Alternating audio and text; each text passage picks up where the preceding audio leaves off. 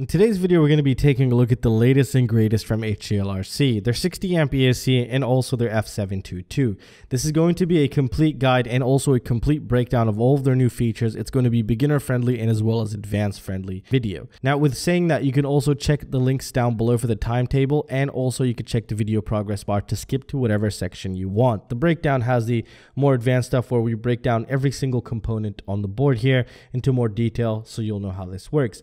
Now, let's take a quick look at some of the things they provide you with before we jump into that. So you do get the flight controller itself. Now you can get this as a stack or a single with the ESC. I got it as a stack here, and it's going to make your life so much easier because you'll just route the connection with just one wire here. It's just going to make your life way easier here, especially with this wire. They do give you 4 rubber grommets pre-installed and 5 extras. This is just talking about the flight controller here. They also give you some pin headers if you wanted to set those up, and this cable right here. Now this cable is going to be used for a GPS setup. They have a dedicated port on the bottom right here just for GPS, and also we have 4 more connectors here. These are going to be for dedicated LEDs, RGB LEDs to be exact, and they have 2 buttons here, one for LED and one for boot. And this has a dedicated LED driver which has some pre-installed effects for your LED if you were to set that up. Now if you don't like the connectors, you can also direct solder the LEDs right here, which we'll talk about more in the connection guide here. So another really nice touch they've done with this, it's completely conformal coated, so it's going to be pretty good at water resistance. And we also have a USB Type-C connector for this. So this is, I think, the second board out there. The first one was from iFlight here, and this is the second here. So with that being said, let's move on to the breakdown and see all of its new features and what this thing is all about here. All right, guys, so in this part of the video, we're going to be doing the hardware breakdown of this flight control and also take a look at some of the new features as well here. So I'm going to be showing you every single thing and what every single thing does, so it might be useful out there. And most of these flight controls are almost identical except for their features. For example, right here, we have this little chip right here, and that's actually in charge of a dual camera input. So we have C1 and C2, so camera 1, camera 2. Now if you're installing one camera, install your wire to the C2 because that is the default here. So yeah, make sure you take note of that. We'll also cover that in the FPV camera connection setup. So that's one feature that we have here, which is linked to this little IC. Now, obviously, we do have OSD here, which is something we always want to look for.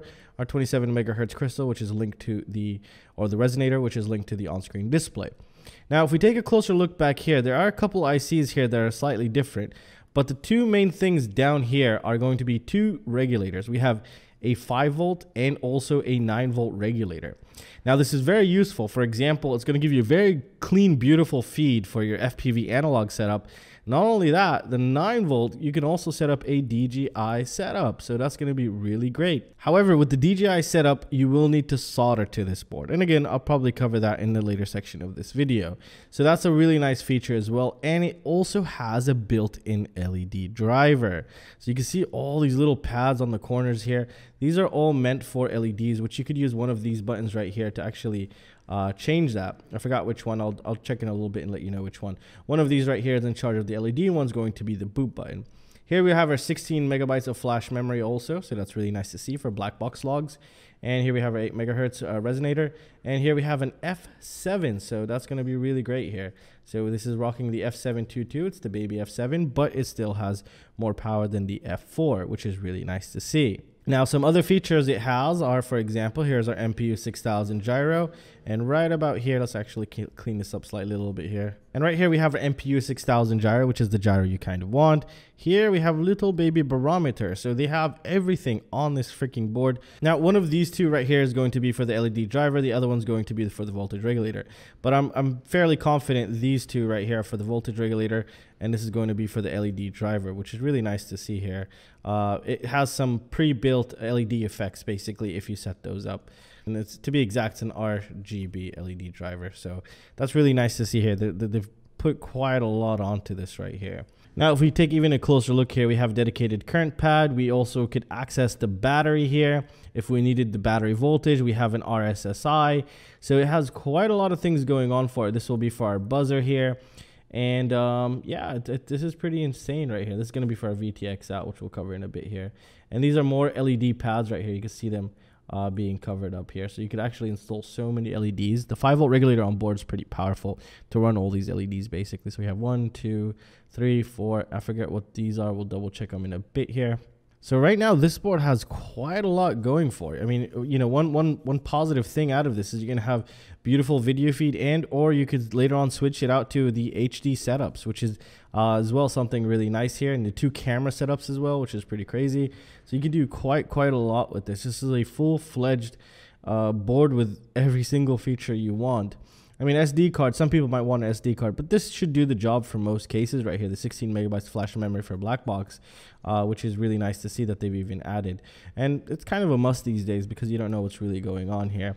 And yeah, so that's going to conclude it for this part. Let's go ahead and check out the next part. All right, guys, so right now we're going to go ahead and do the FPV camera setup. However, with this one is not, it's still simple, but we have 2 camera input signals, which I'll cover right now. First of all, let's start with the simple stuff. Now, every camera just needs basically 3 wires, VCC, which is 5-volt, ground, and video. Sometimes they take more, but I always highly recommend you stick them on a 5-volt because cameras don't have much filtration, and it can give you lines in your video feed, which is called noise, and it just could make you, give you an absolute horrendous flying experience. So always stick it on a 5-volt. So here we have 2 5-volt pads. You could choose any one you want, whatever might be easier for you to solder. So let's go ahead and set those up just like that. So that's it. Now we have 5-volt for our camera. Next thing we need is ground. You always need ground for anything you're going to be powering. So here's another ground pad, and we're just going to set that up just like that. Now we come down to the video line. Now the video line is really important here because we have 2 camera inputs. This flight controller can switch between 2 cameras while you're flying, which is pretty crazy. So common sense might tell you to put it on C1. So C1 and C2 are our camera inputs. So again, common sense might tell you to put it on C1, but by default, if you read the instruction manual, C2 is the default.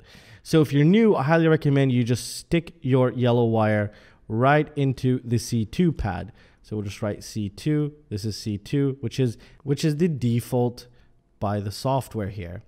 So that's something you need to take into consideration. Now to switch between them, you will have to go into the modes section and assign a switch on your transmitter. That's a bit more advanced. I'm sure if you're new, you're not going to need that, but most people probably know how to set that up. And I think it's pretty well covered inside the instruction manual. If you take a look at the instruction manual, you'll find in the modes tab something called user 2. And basically, once that's enabled, like when you arm, once you enable user 2, then the camera 1 will be enabled. So user 2 in the modes tab controls the camera input. So keep that in mind, and it should be very simple from there. Now for this wire OSD, if your camera has it, we could completely ignore it because this doesn't have any camera control, and you really don't need it. I never even set it up when I have it. So that's something it just doesn't matter. You don't really need it. And that's how you'd set up the FPV camera on this board. And again, C2, very important. Let's move on to the next step. So now we're going to be covering the video transmitter part. Now, before you connect your video transmitter, you need to make sure what is the power input for the video transmitter. There's 2 types in the market. There's ones that take 7 volts plus, and there's ones that only take 5 volts only. So you need to make sure you know which one it is. First of all, we're going to cover the 7 volts plus video transmitter. Now, as the name implies, it's going to be 7 plus volts. So anything above 7 volts will power on the video transmitter. So in this case, what's really nice about this flight controller is it has a 9-volt regulator. So let me just actually use a different color here. So it has a 9-volt regulator right here. And that means it's going to give you super clean voltage signal to your video transmitter, which means you'll have a high probability of really good video feed signal. Because usually when you stick some of these video transmitters on battery voltage, then you can get some weird lines in your video feed on specific throttle levels, which could be really annoying. So in this case, we have a full-fledged 9-volt regulator, which is a huge thing. And this is something that I always love here. So if you're running the 7-volt video transmitter, it's going to be very simple. You could either connect it here or to this one right here. These are both 9-volt power outputs here. Next one we need is we are going to be needing the ground. And the ground, we have 2 ground pads as well.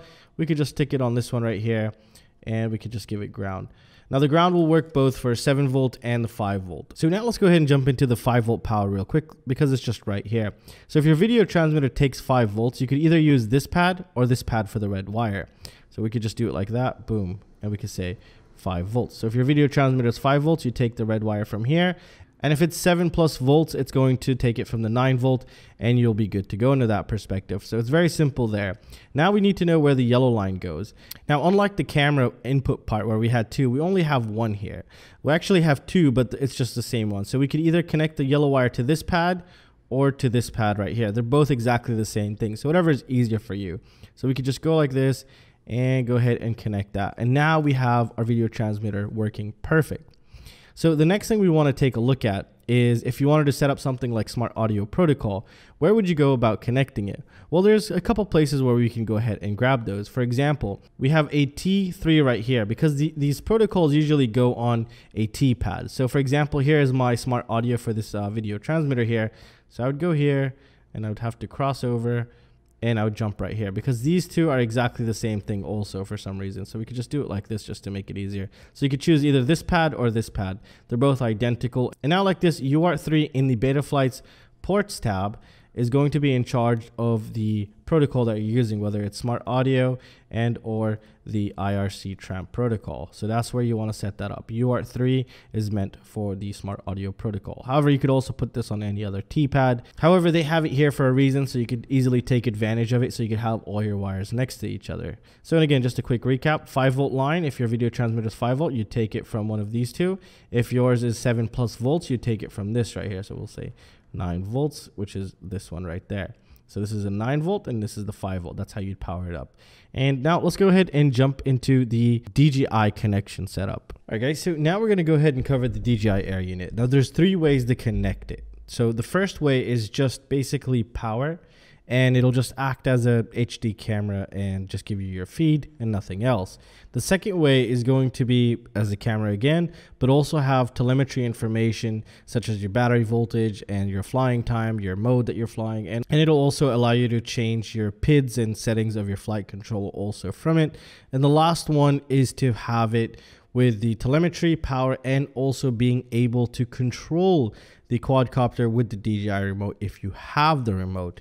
If you have the remote, it's going to be these last 2 wires. First of all, let's start with the basic setup. So if you just wanted this to power up and record and do nothing else, then what you want to do is you want to grab your red wire here, which is going to go to a 9-volt pad. So we can go to this one here and this one. So that's the first thing we want. So here's our 9-volt right there, which is going to be the red wire all the way here. The next one is going to be ground. So we're just giving it power basically right now.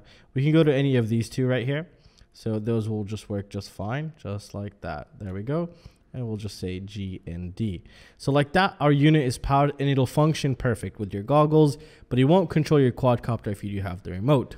Now the next 2 wires are going to allow the telemetry data to go through, battery voltage, and everything you might want to go through. It's very simple here.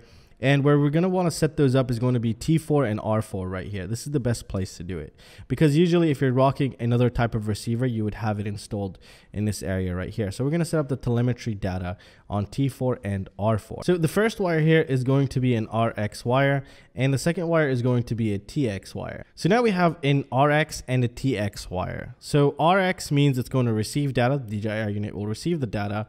And the T-pad will means this is the wire that the DJI Air unit is going to transmit data to your flight controller. So let's start off with the receive wire here. So the receive wire should go on a T-pad because we need the flight controller to transmit data for it to receive. So it's going to go on T4 just like that. So this transmits through this wire, so this one could receive it. Now the next one is going to be TX, which is the DJI Air unit sending some data. And the place where we want to set that up is going to be R4. The numbers are very important. They should line up perfect here. So there we go. We're just going to go right here and right there. And like that, everything is set up. There's also a couple things you need to do in the Betaflight. Just do a quick search. You'll figure out how to do that. Now, if you're just a guy who has the goggles and doesn't have the controller, then that's all you need to do here. You don't need to do anything else. But if you're the type of guy that has the controller, DJI controller, and also want to use that to control your quadcopter, then the next thing we want to do is we want to grab these last 2 wires. Now, the black wire here is going to go also on another ground.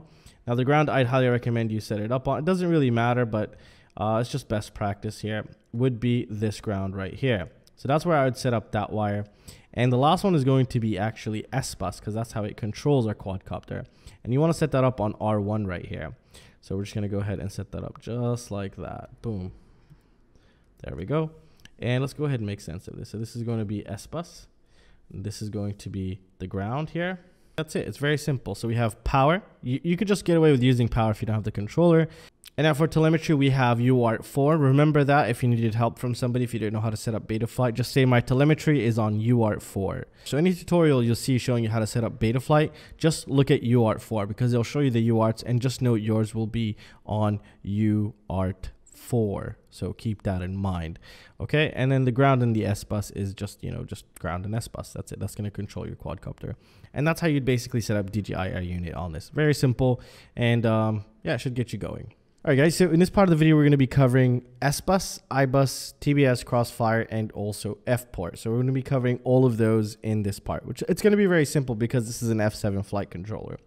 So the first thing, we're going to start off with power. Now, the power will go exactly identical to any receiver you're running, whether it's a TBS or the R9 system, SBUS, or even FlySky. So first of all, let's start out with the ground here. And the place where we're going to set those up is going to be in this area. This is how it was designed and basically meant for. We could also tell by the RSSI pad here. So if you had dedicated RSSI, you could install it right there. So first of all, let's start off with the power like we said earlier. So here's our ground, and it's going to be very simple. It's just going to go like this, and it's just going to connect to the ground or the black wire of your receiver. So very important you do that. That's the first thing. Next thing we have is a 5-volt pad here, as you can tell. And that's going to go to our 5-volt rail and on any of the receivers, whether IBUS, SBUS, and TBS Crossfire. Now, let's start with the SBUS here since it's right in front of us. So the SBUS, again, is going to be, just follow along with the trend. So we're going to put it on R1 right here. So in the Betaflights ports tab, where you want to set up the serial RX is going to be on UART1. So as you can tell, that's where we have. So this is SBUS here. Now, we can also set up IBUS here as well. So it's going to be the same thing. And TBS Crossfire Nano.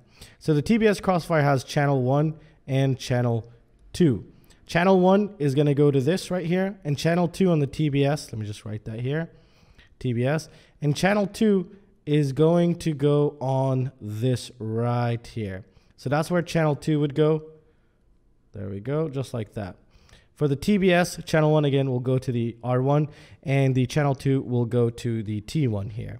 However, if you're running F-port, the documentation says to put it on R1, but that makes no sense to me. I think you might want to put it on a T1, but experiment, because I don't think this is a serial UART they've created. But I'm pretty sure F-port is going to go here. I could be mistaken, but that's the first place where I would put my F-port and not put it on the R1 here. So just take note of that and just make sure you test it out and see which one actually works. It might work on R1. I've never tried testing F-port on F7, but usually they go on a T pad. So yeah, try both, see which one works here. And that's basically going to conclude it for the receiver connection setup. Very simple on this board, and I really like that, and it's also a huge plus here. Alright guys, and that's going to conclude it for this video. Now make sure you check the links down below. Those greatly support the channel. And come join my Patreon, where I do 10+ giveaways per month, and new Patreons have their own separate premium giveaway, which is going to be pretty awesome. And you get many more benefits and perks. So check the links down below. Those greatly support the channel. And come join my Patreon. And I'll see you guys in the next one. Peace out.